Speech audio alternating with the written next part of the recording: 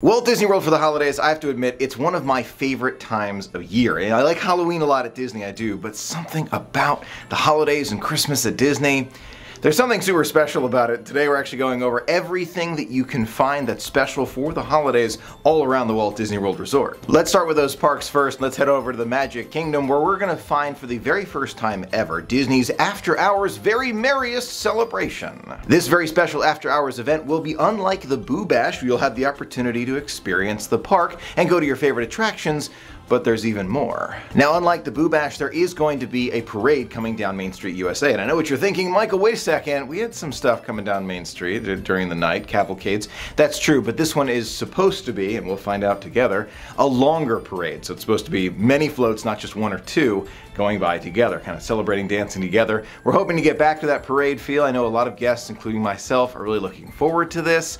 Tough to say if it's actually going to be much longer than the cavalcades, but hopefully a little bit longer. In addition, we're getting Mickey and Minnie's Very Merry Memories, which is going to be on the castle stage and feature some of our favorite characters. We'll see the Fab Five and even Chip and Dale. It's going to be great to see them all on the stage celebrating together, singing songs for the holidays, and really making us feel that holiday cheer. Again, unlike the Boo Bash After Hours event that we've seen before. Now, After Hours usually is mostly about the rides, but I think Disney is trying to transition this into a party with After Hours, right? So it's kind of this weird in-between that we're getting between parties and After Hours. It's a 4-hour event at the Magic Kingdom, varying in price from $179 up to $250. Starts November 8th and goes all the way through December 21st. Not all the way through Christmas. We'll have other celebrations, I'm sure, at that point, but you can catch Mickey and Friends prior to Christmas Day in the Magic Kingdom with this event. This very special holiday After Hours only has 3 dates sold out at the time of this recording. That's a little different than what we saw with the Boo Bash After Hours event. That one sold out super fast, and it makes me wonder, this is a really big question, are guests getting tired of After Hours events and just kind of want to get back to the parties? I personally would like to get back to the parties, personally, but I don't know if they're ever coming back or when they'll come back. I thought for a while that this was just going to be a temporary thing, but now that we see it for the holidays, I think the After Hours version of these parties are here to stay. Now, annual pass holders and DVC members can get a $10 discount on most days in November for this very special After Hours event. In addition to the rides and parade and very special stage show, of course, you'll have the opportunity to do the other After Hours things. After Hours is meant for attractions. So a lot of attractions that you know and love will be available with super short wait times. Is it going to be worth it? I will let you know when we try it. Now, Disney has made it known that there are going to be some savory treats that we're going to have the opportunity to try together.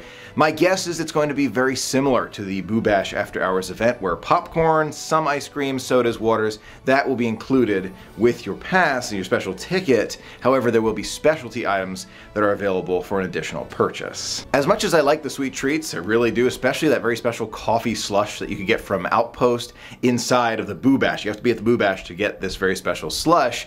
I really hope that a lot of the ones like the specialty Dole Whips only available for the holidays are available if you're not going to the party as well. That's my hope, crossing my fingers. Tough to know though, because Disney does like to kind of save those for those who have bought tickets to go to these events. Let's not forget PhotoPass as well, exclusive photos all around the Magic Kingdom during this very special After Hours event. Now, moving on over to Epcot, the International Festival of the Holidays begins November 26, 2021, offering a lot of the things that we have known, love at the very special festival, actually one of the shortest at Epcot, but they also have a very special cookie for the cookie stroll this year. Of course, celebrating 50 years of magic, they had to put that right on the cookie. It looks good. Let's see how it tastes once we try it. At Hollywood Studios, they are doing some special things for the holiday season, including that very special sunset greeting, which I am a huge fan of, projected on the Tower of Terror. Now, this greeting was available in past years, and during that time, there were laser effects in the sky, snow coming down. I would love to see that return. I do not know if that's going to be the case, because we saw for the 50th anniversary, there really wasn't much there. There was no show. It was just like it's lit up and that's the end. I hope it's the show. It sounds like it's the show. Snow coming down, lasers, show.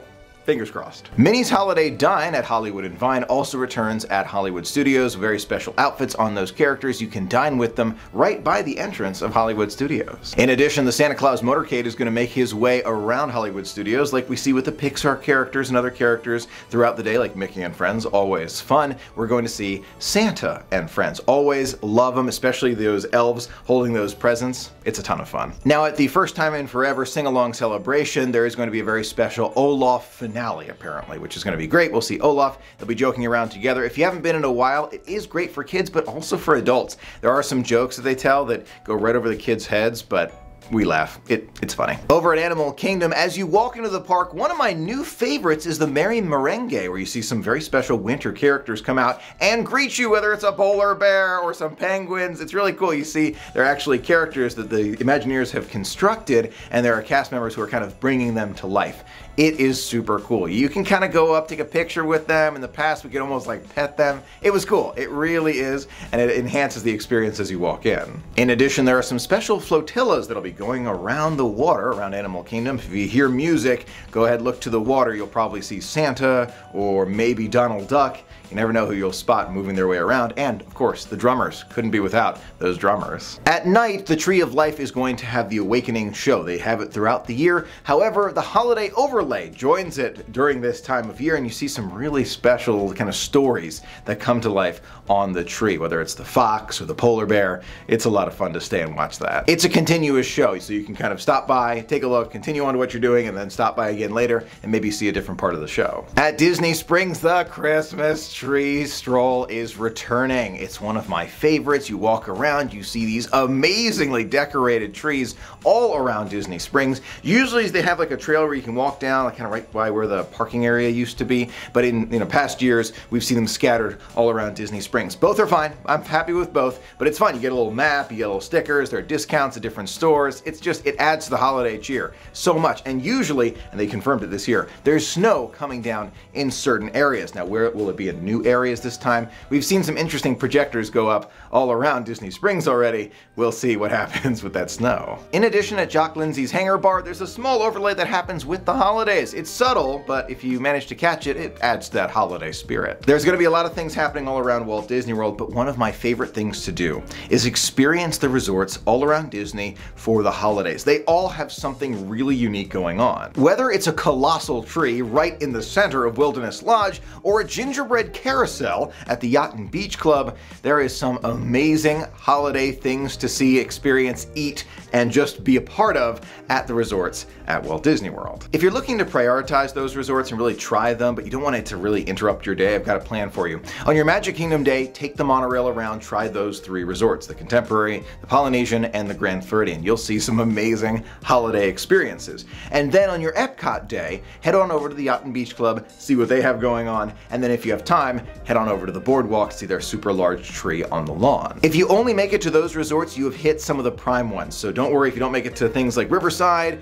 or the Riviera, Caribbean Beach. Some of those are fantastic as well, they really are, but if you're getting to the beach, yacht, Contemporary, Grand, Polynesian, you're seeing kind of the highlights of the amazing things that they do at the resorts for the holidays. Now, during the most magical time of year, one enhancement that I like to make when I'm in the parks is to wear a very special hat or, light up necklace or special shirt or even sweater that kind of celebrates the holidays. It looks really good in pictures, and you'd be surprised how cold it can get.